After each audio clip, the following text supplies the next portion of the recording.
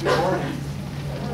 My name's Scott. I'm one of the elders here at Emmanuel. I'm really glad that you're here. Looking out, I see it looks like maybe half of us are on vacation or traveling. Just we'll pray for their quick return. Just want to dismiss the children up to grade 3 this morning, if we have any.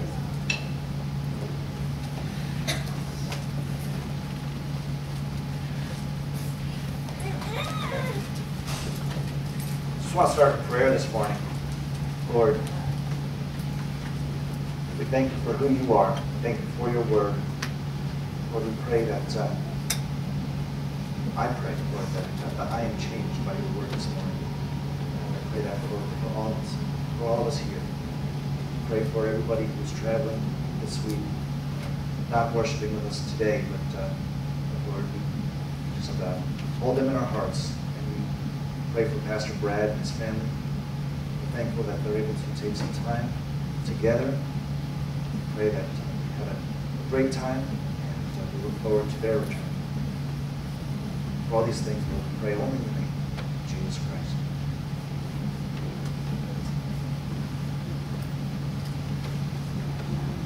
So my message this morning is called A Heavenly Legacy. And we're going to look at 2 legacies as we review Genesis 35 and 36 this morning. So over the last couple of months, we've been studying with Pastor Brad the life of Jacob in a series that he's titled A Family Divided.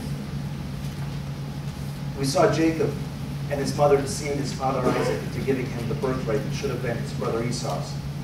And Jacob had a vision of a staircase. You remember this, coming down from heaven. And God spoke to Jacob.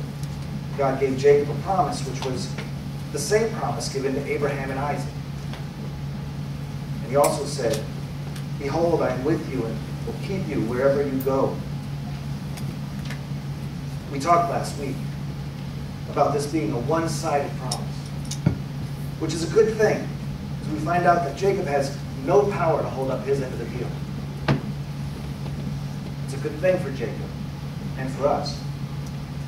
In chapter 31, Jacob fled Laban with his wives and children, and God called Jacob back to Bethel, to the land where God first called him. But Jacob is not yet obedient to the call of God. In chapter 32, we saw Esau coming for Jacob with 400 men. And Jacob is scared. But before Esau and Jacob meet, Jacob wrestles with an angel of the Lord and renames him Israel. But it seems the name doesn't stick, because the next few chapters, the Bible still refers to him as Jacob, not Israel. And we really don't see any real change in Jacob's heart. In chapter 33, Esau and Jacob come face to face again after 20 years.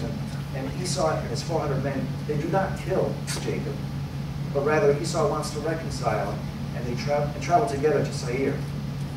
But Jacob doesn't want to. He fools his brother into going on ahead, while Jacob goes instead to Shechem. And in Shechem, chapter 34, we talked last week that this was a dark chapter with horrible, horrible actions. No sign of willingness to submit to God. There isn't even a mention of God in the whole chapter. We saw how Jacob was not the spiritual leader that his family needed. How he had a very poor record. And at the end of chapter 34, we saw that Jacob and his clan, they needed to flee the region. But then last week we studied Genesis 35, where God calls Jacob one more time. We talked in detail about Jacob rebooting, resetting. He renewed his relationship with God. So Jacob and his family reset. He goes back to where it all began for him. He identifies who he and his family will follow, the one true God, the God of the Bible. He settles it in his heart once and for all. Did you ever feel like that? It's good to have something settled in your heart. That's what it was for Jacob. And then they finally rid themselves of all the false gods that they were still holding on to up to this point. And we examined ourselves, determined if there were any false gods in our own households that we need to be rid of once and for all. And we saw how God had to remind Jacob who he was. And he reminded him that he was renamed. He said, hey Jacob, your name's not Jacob. Remember? You've striven with God. Your name is Israel. And so we need to remember who we are in God. And then, as God repronounced the promise made earlier, we saw that the promise is unchanged. It's been unchanged for several generations at this point, and it's unchanged despite the utter failures of Jacob. He failed in obedience to God. He failed to be the spiritual leader of his family, and yet God's promise is unchanged. And we are reminded that God made us a promise too. He promised me, he promised you, he promised all who are his. Paul, the Apostle Paul, he opens up his letter to the Romans this way. This is Romans chapter 1. He says, Paul, a servant of Christ Jesus, called to be an apostle, set apart for the gospel of God, which he promised beforehand through his prophets in the Holy Scriptures concerning his Son, who was descended from David according to the flesh, and was declared to be the Son of God in power, according to the Spirit of holiness, by his resurrection from the dead, Christ Jesus our Lord, through whom we have received grace and apostleship to bring about the obedience of faith for the sake of his name among all the nations, including you, who are called to belong to Jesus Christ. That is, all who are his are called to the promise of the gospel of grace, the gospel of Jesus Christ. It's been promised. I'm constantly blowing. Like Jacob, I don't want to, but I blow it. And I'm so glad that God isn't depending on me. Do you ever feel that way? Even though you may feel like you've completely ruined your chances, remember that Jesus has already paid the full price for our sins. It's been promised. Check this out in Psalm 103. It says, as far as the east is from the west, so far does he remove our transgressions from us. It's been promised. Look at this in 2 Corinthians.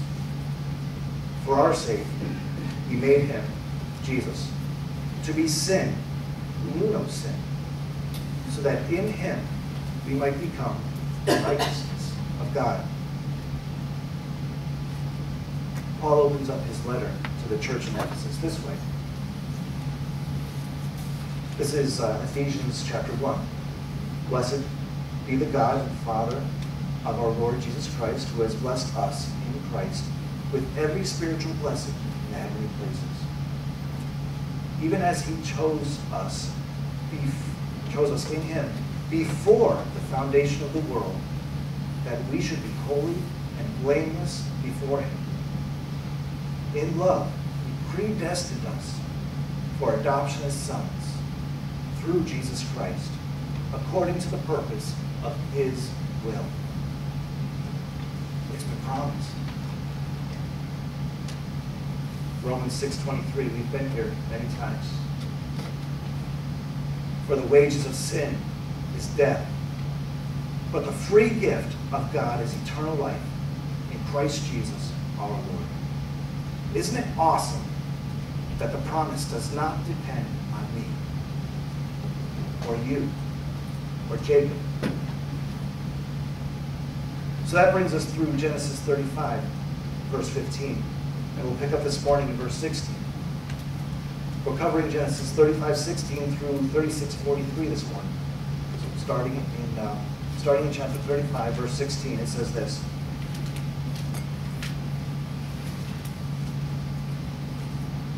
Then they journeyed from Bethel. When they were still some distance from Ephrath, Rachel went into labor, and she had hard labor. And when her labor was at its hardest, the midwife said to her, do not fear, for you have another son. And as her soul was departing, for she was dying, She called his name Ben-Ami, but his father called him Benjamin. So that means Rachel named her son, son of my sorrow. But then Israel named him son of the right hand, which means somebody of importance. So Rachel died, and she was buried on the way to Ephrath, that is Bethlehem. And Jacob set up a pillar over her tomb. It is the pillar of Rachel's tomb, which is there to this day. And so most generally agree that Moses is the author of Genesis. And so Moses is saying that the pillar, or the tombstone, that was still there, was still there at the time of his writing. Picking up in verse 21. Israel journeyed on and pitched his tent beyond the Tower of Eder. While Israel lived in that land, Reuben went and lay with Bilhah, his father's concubine, and Israel heard of it. So I feel like I need to stop here a moment and address this issue of concubines in the Bible. It's not what this morning's message is about, but I feel like we need to just take this quick detour this morning. I can't just read over it and move on. So it's true, concubines, they're a part of the culture and times for people of influence in Jacob's time. Concubine is more than a mistress, less than a wife, sort of a second-class wife, but not a secret. And so there are those that will say, well, polygamy is in the Bible, so to them I say, murder's in the Bible. Deceit is in the Bible. When the Bible says something existed, it's recording a historical fact. It's not condoning it. No more than it would condone murder or any of the other treachery that you see. So let me be perfectly clear, concubines or multiple wives, they're not part of God's plan for marriage. It never were. How do I know? We go back to the beginning of Genesis, right? Genesis chapter 2 says, therefore a man shall leave his father and his mother and hold fast to his wife, and they shall become one flesh.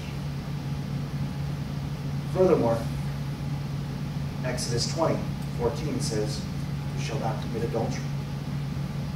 So that Jacob and others had concubines or more than one so-called wife, it does not mean that this is part of God's plan.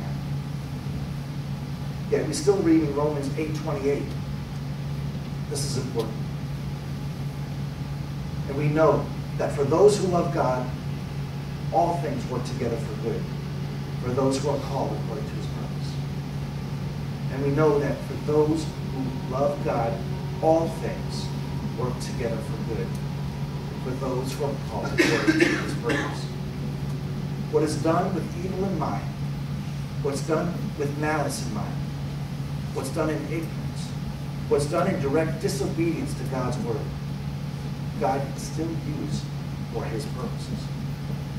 We see this when we fast forward to Genesis chapter 50. Remember Joseph? He's one of Jacob's sons. Remember, he was sold into Egyptian slavery by his brothers. Was that good? Or was that sinful? It's sinful, right? But as the years pass, Joseph gains more and more authority until he becomes governor of the region. Wow, Joseph is now, he's a seriously powerful dude, right? And in a very comedic turn of events, the same brothers that sold him into slavery now appear before him asking for food. Imagine how they're shaking in their boots when they realize who they're talking to. But Joseph says this to his brothers, as for you, you meant evil against me, but God meant it for good to bring it about that many people should be kept alive as they are today. So you remember that Joseph, he had this gift of prophecy, and he foresaw the coming famine. And when he was able to prepare for it, it kept the region healthy and strong, even during the famine. None of this could have happened if Joseph, Jacob's son, hadn't been maliciously sold into slavery by his brothers. In the beginning of the book of Acts, the early church in Jerusalem, so ferociously persecuted, that Acts says the people were scattered. prior to this, the Christian church was pretty much confined to the region of Jerusalem. But with the persecution and the resultant scattering, the church began to move to the four corners of the world. So whatever the circumstance, God uses it for his good and holy purpose. Even if the circumstances multiple lives. So this notion of God working all things together for good, all things including disobedience, even malicious intent, even ignorance or disobedience. This notion is important to understand as we continue with chapter 35, verse 22.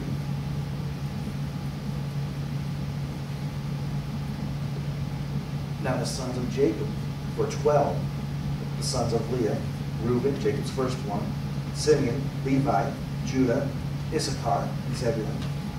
The sons of Rachel, Joseph and Benjamin.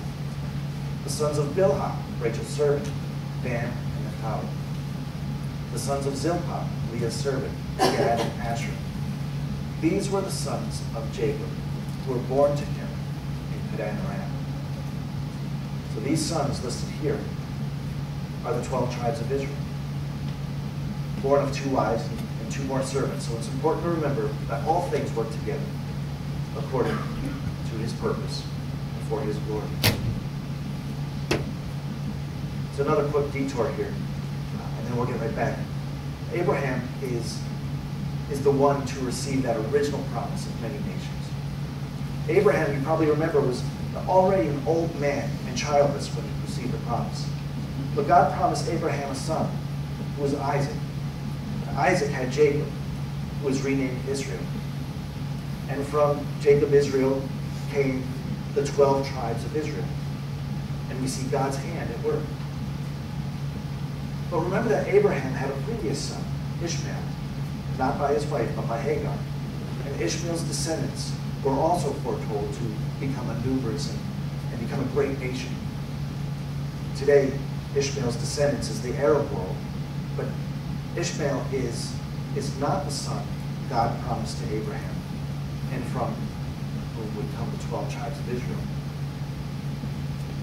God said he would establish his covenant with Isaac. Back to Genesis 35. We're now in verse 27. And Jacob came to his father Isaac at Mamre, or Kiriath Arba, that is Hebron, where Abraham and Isaac had sojourned. Now the days of Isaac were 180 years, and Isaac breathed his last.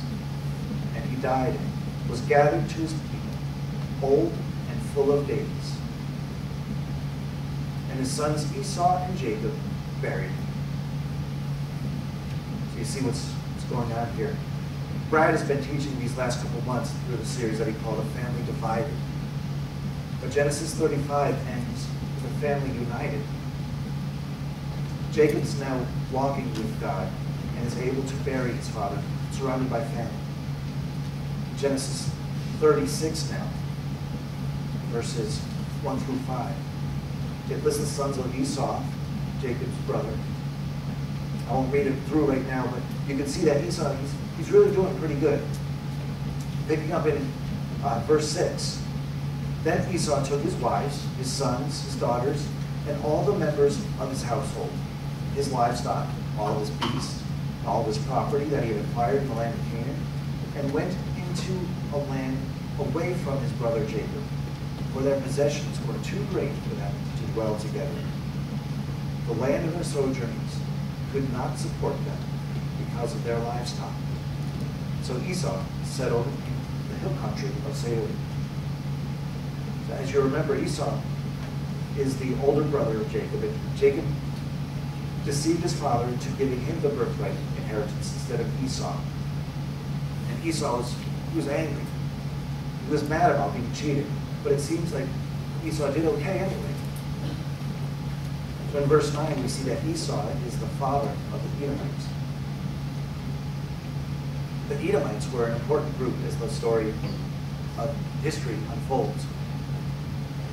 Later, After 40 years of wandering through the wilderness, Moses brings the Israelites to the promised land.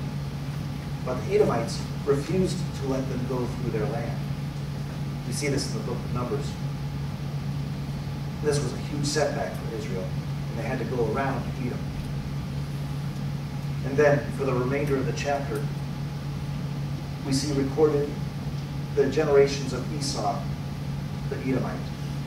The prophets Ezekiel and Jeremiah, they both speak out against the evils of the Edomites, including in this list here in Genesis 36 is Amalek. From Amalek comes, as you might guess, the Amalekites. And the Amalekites are a future enemy of Israel. In Exodus, Moses and Joshua have to battle against the Amalekites. Edom becomes a mighty nation, but it's a dark place. So let's talk about legacy. What is legacy? It's what's left behind after we die. We often talk about what we will leave behind when we die. We write wills, we divide our assets, we pass our belongings on to those we love, those we care about. Most typically, those things are given to a younger generation. Whenever it's passed on to individuals, whether it's passed on to individuals we love or given to a church or given to a charity or a hospital or whatever, the assets, the material goods, whether it's money or other possessions, the assets are left behind in hopes that it will somehow benefit the next generation, maybe even several generations. And so many of us will plan. We might meet with lawyers, financial planners. Some of us may draw up a will, all in an effort to do what? To leave a legacy. We feel good to know that we might be able to leave a little something to those we love, the next generation. And that's not a bad thing. But there's another kind of legacy that I want us to think about. It's a legacy that can't be counted in dollars and cents. It's a legacy that Abraham, Isaac, and Jacob left behind. It's a legacy of faith that continues to this day. Jacob and Esau were both wealthy men of influence. No doubt each, when they passed, left a legacy of possessions. But where's that fortune now? It's destroyed by moth, by rust, by thieves. But the legacy of Jacob, returning to God, the legacy of Jacob getting back to where it all started, the legacy of Jacob settling in his heart once and for all that he was going to follow the one true God of the Bible. The legacy of Jacob shedding all the false gods within his household. The legacy of Jacob knowing who he is in God. The legacy of Jacob trusting in the promise of God. This legacy is forever. This legacy has great impact not only on the next generation of Jacob's family, but it has great positive impact on the whole course of human history. And it continues to this day. Make no mistake, Jacob made big mistakes. As we saw. Yet still, Jacob leaves behind a great legacy, the beginnings of a legacy of faith that is to eventually make God known to the four corners of the earth. We know Jacob's legacy because we're a part of it. But what is the legacy that Esau left behind? Let's look at Esau. One of our first encounters with Esau is when he sells his birthright for a bowl of soup. What a short-sighted, faithless act. We also see Esau marrying pagan women, which was forbidden. And we do not see any examples of Esau seeking after God. No examples of faith. Was he a good man? Sure, by some accounts, right? He sought reconciliation with his brother who wronged him. He acted kindly to his brother. He amassed some wealth. He has flocks, sons, grandsons. From the nation of Esau comes political leaders, kings, chiefs. And these kings are reigning before any of Jacob's descendants have any power. But we we don't see faith. So what then of Esau's legacy? What is Esau's legacy? In Malachi chapter 1 and in Romans chapter 9, it says that Jacob was loved by God, but Esau was hated. The Edomites and the Amalekites become enemies of Israel. The book of Obadiah in the Old Testament calls for the destruction of Edom. Esau is not part of God's plan. Jacob is. Jacob is the one who leaves behind a heavenly legacy. What is a heavenly legacy? Why do we want it? Why do we need to leave the next generation with a heavenly legacy? Let's look at Matthew chapter 6, verses 19 and 20. Do not lay up for yourselves treasures on heaven. I'm sorry, try that again.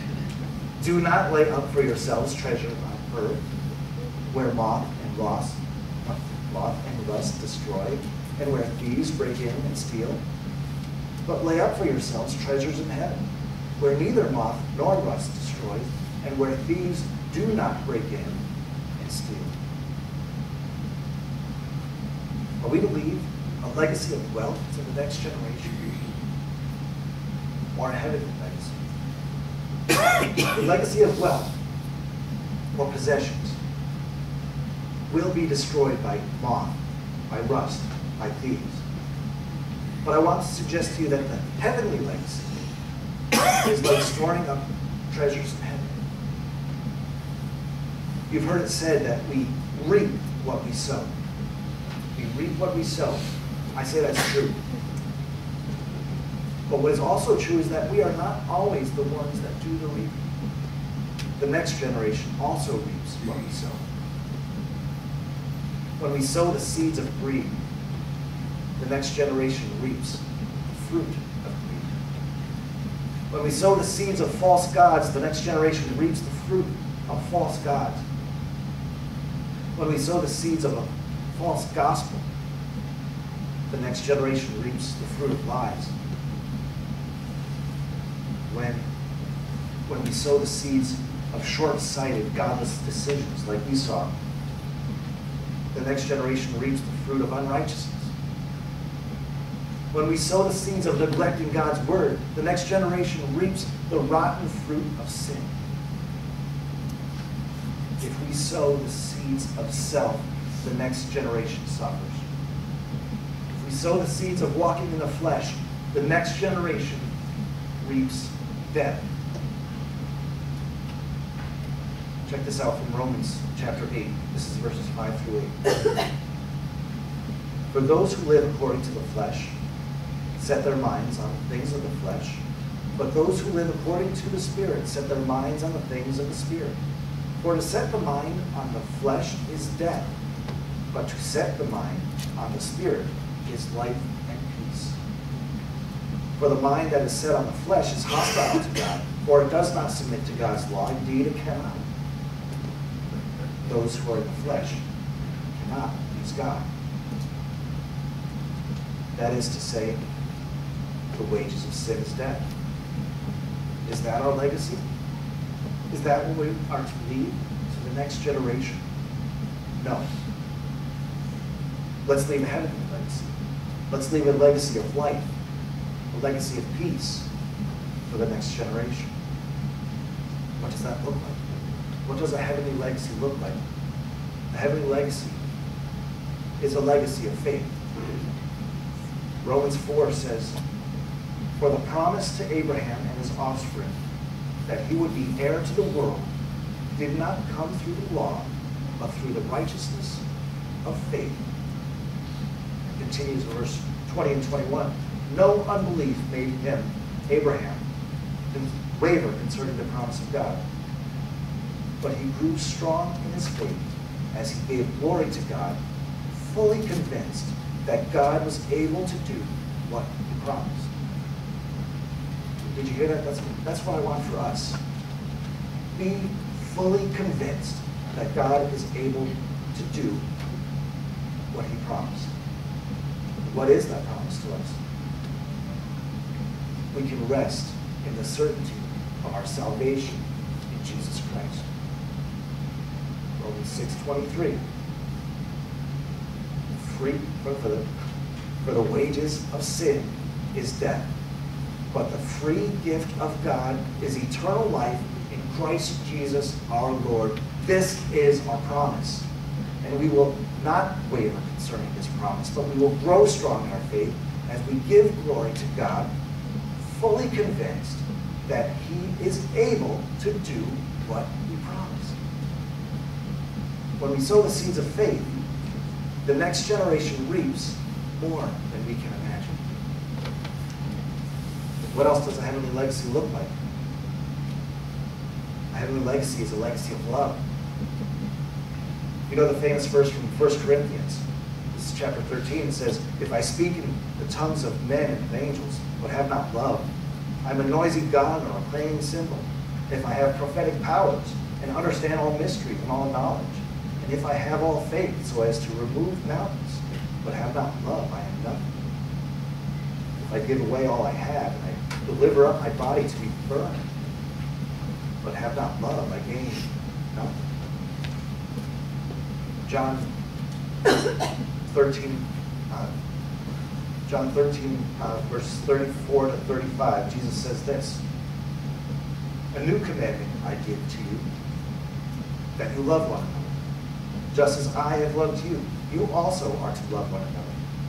By this, all people will know that you are my disciples, if you have love for one another. When we sow the seeds of love, the next generation reaps the fruit of love. It's also a legacy of service. The legacy of service is like that of the legacy of love. Augustine, he wrote this. What does it look like? It has hands to help others, feet to hasten to the poor and needy, eyes to see the misery and want, ears to hear the sights, ears to hear the sighs and sorrows of men. This is what love looks like. Author G. Frederick Owen, he wrote this. Love has a hem to her garment that trails to the very dust. It can reach to the stains and... Let me start that again. Love has a hem in her garment that trails to the very dust. It can reach the stains of the streets and lanes. And because it can, it must.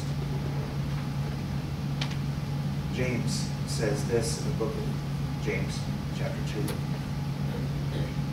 I will show you my faith by my works. When we sow the seeds of service, the next generation learns how to serve. How else do we leave behind a heavenly legacy? Bible time. Prayer time. We have to be in the Word. We need to know what God's Word says to us. Here's a few verses. Psalm 119 says, I rejoice at your word, like one who finds great spoil. Deuteronomy says, but the word is very near you. It is in your mouth, in your heart, so that you can do it. For the word of God is living and active, it says in Hebrews, sharper than any two-edged sword, piercing to the division of soul and spirit, of joints and marrow, and discerning the thoughts and intentions of the heart. So Bible time and the next generation will reap the fruit of truth. How else do we leave behind a heavenly legacy? It's a legacy of family. This is a call for all of us. It's a call for us to invest our time wisely. There are many distractions. There are many things that draw on our attention, draw on our time. But few things can build a heavenly legacy like family time.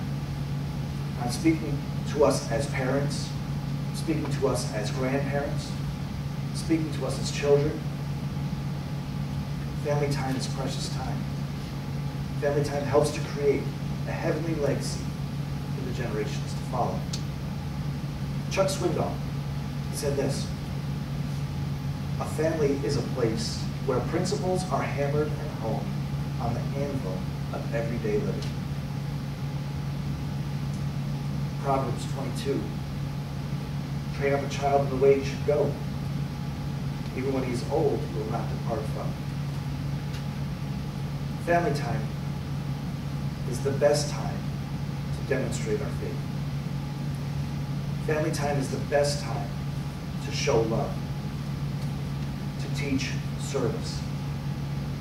Family time is the best time for Bible time, for prayer time. When we sow family time, the next generation seeks to preserve family. When we sow the seeds of a heavenly legacy, future generations reap the fruit of that legacy in ways that we can't even imagine.